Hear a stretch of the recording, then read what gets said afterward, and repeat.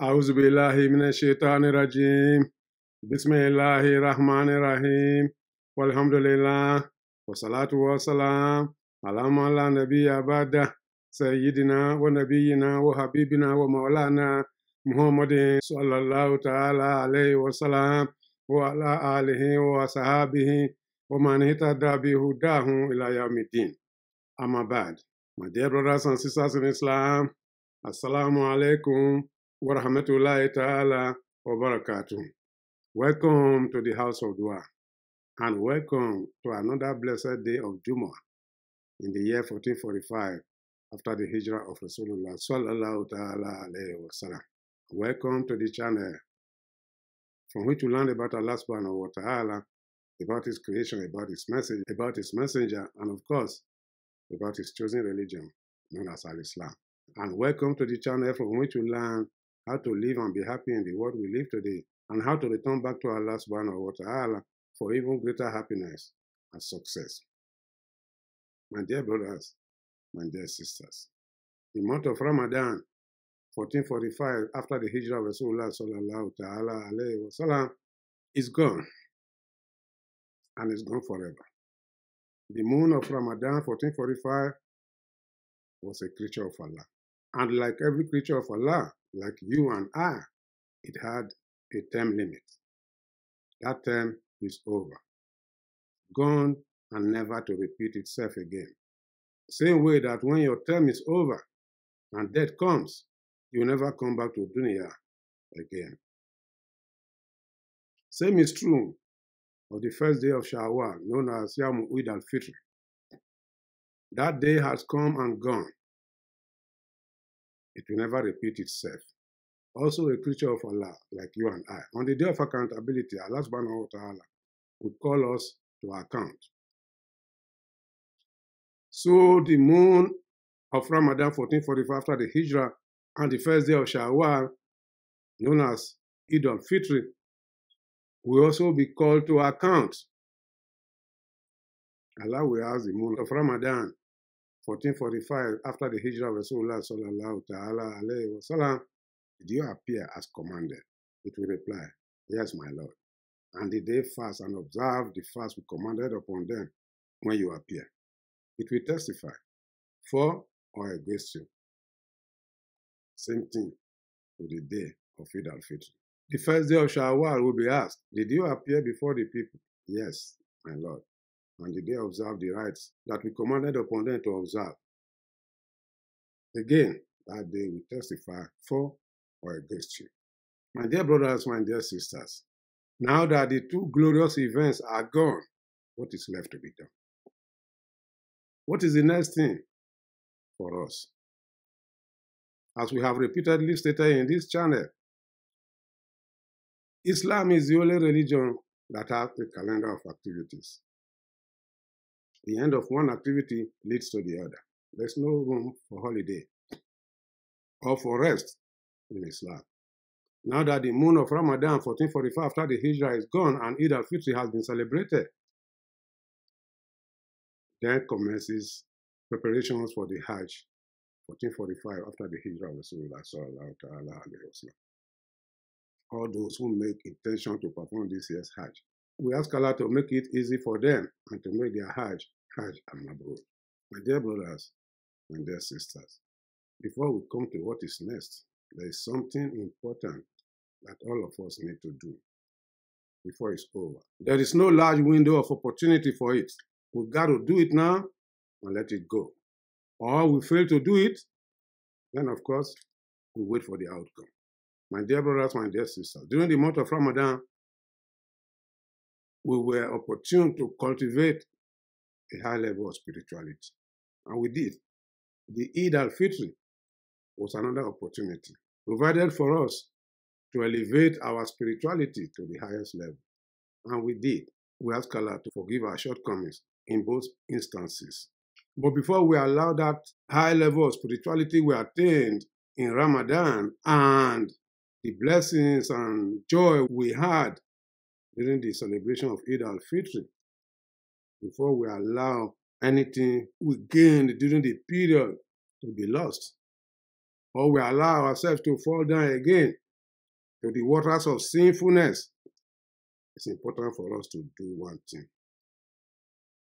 Because Allah subhanahu wa ta'ala stated in the Quran, Man ja'a bil hasana falahu asharu amsalha wa man ja'a bi sayyi'atin fala yujza illa mislaha wa hum la yuzlamun. Whoever comes to Allah on the day of accountability with the good he has done, that person will be rewarded 10 times or more. And whoever comes with wrong that he has done, Allah will only recompense him with punishment equivalent to that wrong. For Allah will not wrong anybody. It's important for us, therefore, to protect what we have done in the month of Ramadan.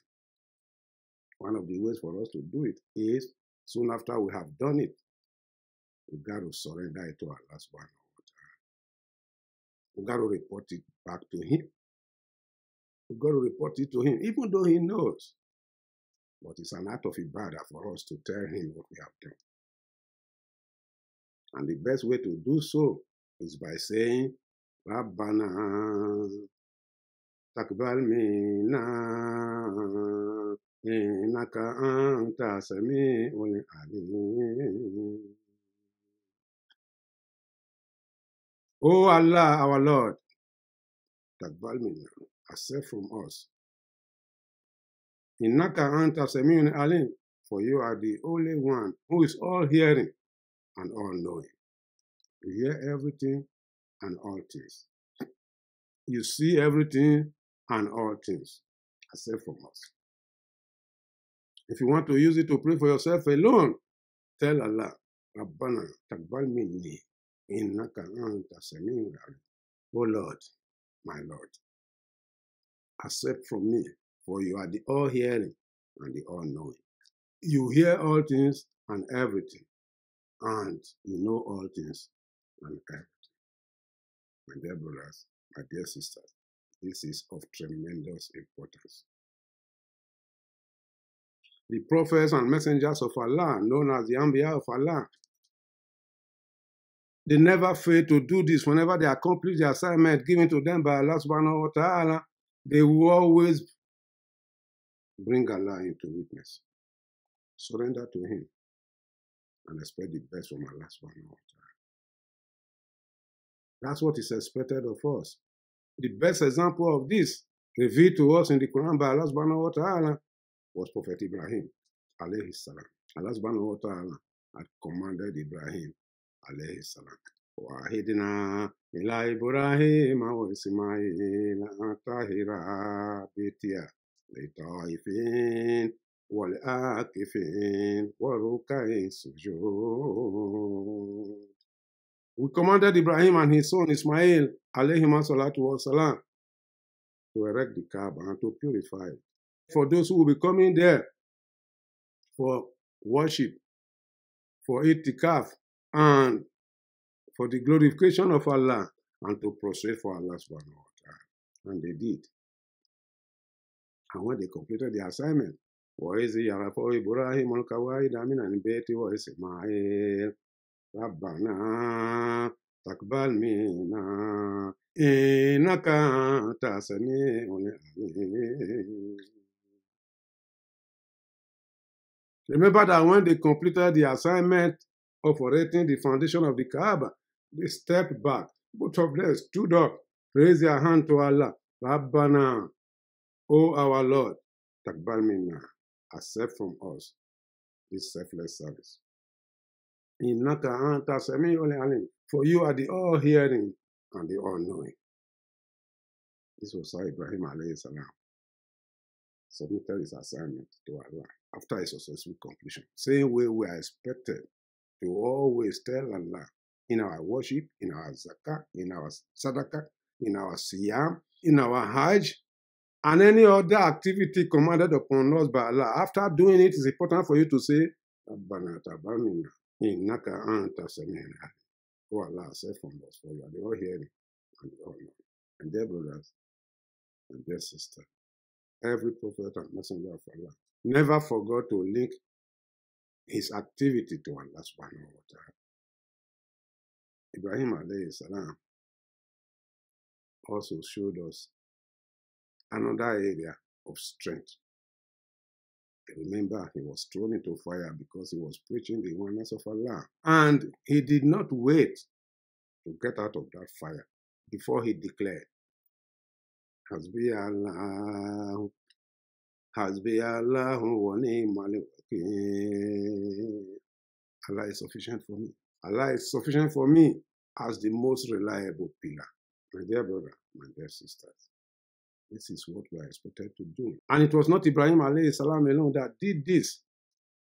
Remember Prophet Muhammad sallallahu ta'ala alayhi wa sallam after the battle of Uhud. A report came that the enemies were coming to rout them. And they were advised to seek refuge. وَقَالَ لَهُمُ النَّاسُ أَنَّ النَّاسَ قَدْ جَمَعُوا لَكُمْ فَخَشَوْهُمْ فَزَادَهُمْ إِيمَانًا وَقَالُوا حَسْبُنَا اللَّهُ وَنِعْمَ الْوَكِيلُ. They were told to seek refuge. Instead of going to seek refuge, they told themselves, Hasbuna Allah wa ni'mal wakeel. Allah is sufficient for us as our protector. The best pillar for us to rest our hope upon. Allah says, as a result of that, they were protected. The threat of that battle was removed from them and nothing harmed them. My dear brothers, my dear sisters, let's consider the case of Prophet Sulaiman alayhi salam. He was marching down on a journey together with his troops of jinns, of birds, of men, and of other lower elements of the creation. At the same time, the ant and its babies got out of the ant hill to take fresh air. But the parent ant had the marching of Sulaiman alayhi salam and his troops. And the parents advised the baby ants, La yatimannakum Sulaiman wa junuduhu wa hum la yash'urun. Proactively, he warned his babies, go into the habitation, for Suleiman and his troops are coming. They are on top of horses, bigger than you. They will not recognize you. They might march upon you inadvertently. And Suleiman had this. He didn't wait to come down from the horse. He realized this was a favor and mercy from Allah. And he replied, Rabbi, Awzini أن أشكر نعمتك التي أنعمت علي وعلى والدي وأن أعمل صالحا ترضاه وأدخلني برحمتك في عبادك الصالحين. Rabbi, oh my Lord, أوزعني أن أشكر نعمتك التي أنعمت علي. Enable me, empower me to express gratitude to you. In other words, enable me to thank you for the favor you have done for me and my parents, and admit me into the abode of those who are righteous. Suleiman didn't wait to come down from the top of the horse to do this, to thank Allah, to ask Allah, accept my gratitude. Accept my gratitude. I appreciate your favor upon me. And dear brothers, my dear sisters, Yunus alayhi salam was in the belly of the fish.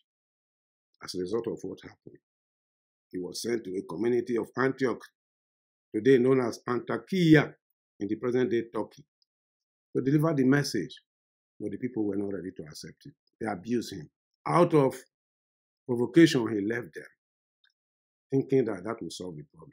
But Allah subhanahu wa ta'ala considered him as having abandoned his duties, so he caused the whale to swallow him up in the sea. But he didn't wait to get out of the belly of the whale before he started reaching out to Allah. La ilaha illa ant subhanaka inni kuntu minaz zalimin. There's no God but you, Ya Allah. I have wronged myself. Therefore, forgive my sins. Allah says, Fastajabuna Allah. We responded immediately. That adversity he was facing, we took it away. And we caused the way to drop him at the side of the sea. Guess what Allah subhanahu wa ta'ala stated after that? Falawla kanet kariyatun amanet fanafana imanuha ila kauma Yunus wama amanu kashafna anhu azaban khizi fi hayati dunya wamatanahu ilahi. After Yunus was dropped by the side of the sea and he recovered from the experience, Allah subhanahu wa ta'ala reassigned him to the people of Antioch to deliver the message. And when he got there, the entire community accepted the message, full-fledged, 100%. By so doing, Prophet Yunus alayhi salam achieved what no other prophet achieved before him and after him. There was no prophet. Nuh alayhi salam, Hud alayhi salam, Salih alayhi salam, Shuaib alayhi salam, Ibrahim alayhi salam, Musa alayhi salam, Jesus Christ, Isa alayhi salam, or even Muhammad sallallahu ta'ala alayhi wa sallam did not achieve what Prophet Yunus achieved by getting acceptance of Allah by the entire people of the community. That was a win for Prophet Yunus, reminding us that, yes, we can stagger at times, we can make mistakes, but Allah is prepared to give us another opportunity, and once that opportunity is given to you and you accept it and go by it, you will be a victor. Allah make us victorious over our challenges. And dear brothers, my dear sisters, let's consider the cases of Prophet Nuh alayhi salam and Prophet Musa alayhi salam. Prophet Nuh alayhi salam was given a boat to escape the punishment of Allah, a punishment that was coming upon his people. But when he sailed down successfully to his place of refuge, he declared, Alhamdulillah, all the praises for Allah subhanahu wa ta'ala, who has saved us from the wrongdoers. Musa alayhi salam had the same experience and made the same dua. My dear brothers, my dear sisters, all this reminds us that after enjoying the favor of Allah, the opportunity given to us by Allah, after rendering a service to Allah, it is important for you to submit that service to Allah subhanahu wa ta'ala and thank Him. Go back to Surah Al-Baqarah and Surah Ibrahim, chapter 14 of the Holy Quran, and see the other follow-up da'wat made by Ibrahim alayhi salam after discharging his duty erecting the Kaaba. And what was the outcome of those da'wat? All of them were granted. Now that the month of Ramadan is over, before you allow your spirituality to be destroyed by yourself or by the shaitan, tell Allah at the end of every obligatory salawat, or at the best, at the time of your tahajjud, set a time aside where you will be alone, where you will tell Allah, I have fasted for you in the month of Ramadan. I have observed the Eid al-Fitr in obedience to your commandment and the Sunnah of Rasulullah sallallahu ta'ala alayhi wa sallam. Therefore, Ya Allah, taqabbal minni, innaka anta sami'ul alim. If you like, gather your family together and do it together and declare, Rabbana, taqabbal minna, innaka anta sami'ul alim. The Prophet sallallahu ta'ala alayhi wa sallam was the epitome of victory after victory. Victory in Makkah, victory in Medina, victory at the Battle of Badr, at the Battle of Uhud, at the Battle of Hunain, at the Battle of Tabuk, and other battles. And after each battle, he would thank Allah. On his return from the Battle of Tabuk, the toughest of them all, he never even got to rest in Medina when he declared, Taibun, Taibun, Abidun, Rabbina, Hamidun, Surakallah Wada, Najaza Wada, Nasra Abda, وهزم العذاب وعدا لا شيء قبله ولا بعد يحيي ويميت وهو حي دائما لا يموت ولا يفوت أبدا بيده الخير وهو على كل شيء قدير. Those were words of gratitude rendered by the Prophet after accomplishment to Allah subhanahu wa ta'ala in respect of the assignment he had done in obedience to the command of Allah. These prophets did all this in obedience to Allah, Allah's commandment upon them. The same way Allah has commanded us to fast for Him in the month of Ramadan and to observe the Eid al-Fitr and to do other acts of ibadah. It's important for us at the end of the completion of these acts, we tell Allah, Taqabbal minna, innaka anta sami'ul alim. And we go ahead to thank Allah in any way possible for you. If you cannot recite the Quran or the Dawah, then go ahead and use your local language. The famous dua taught to us by the Prophet sallallahu ta'ala alayhi wa sallam, in all these circumstances, he was always telling Allah, in every obligatory salawat, Allahumma a'inni ala zikrika wa shukrika wa husni ibadatika. Oh Allah, empower me. Empower me into remembering you, into being grateful to you. Empower me into rendering the best act of devotion to you. Similar to what Prophet Sulaiman alayhi salam said. Not different from what Prophet Ibrahim alayhi salam said, and Nuh alayhi salam, and Hud, and Salih, and Shuaib, and Musa, and Isa, Jesus Christ alayhimu salatu wassalam. And the same example we found among the Sahabas of the Prophet. So my dear brothers, my dear sisters, let's remember to thank Allah. Let's remember to do that which is incumbent upon us. Now that the month of Ramadan, 1445, after the Hijrah of Rasulullah sallallahu alaihi wasallam, and the first day of the moon of Shawwal, which is the day of Eid al-Fitr, now that they are over, let us ask Allah, Oh Allah, Rabbana, Takbal minna, innaka anta sami'ul alim. We ask Allah to accept our ibadah, take shaitan away from our lives and take our lives far away from shaitan. Again, now that the Ramadan is over, welcome to the resumption of our regular presentations. Yawmul Jumu'ah to Yawmul Jumu'ah, Friday to Friday. Watch out for these presentations and they will make you a better Muslim. We ask Allah to make us better Muslims. ربنا تقبل منا إنك أنت السميع العليم وتب علينا يا مولانا إنك أنت الغفور الكريم. سبحان الله وبحمده سبحانك اللهم وبحمدك نشهد أن لا إله إلا أنت نستغفرك ونتوب إليك.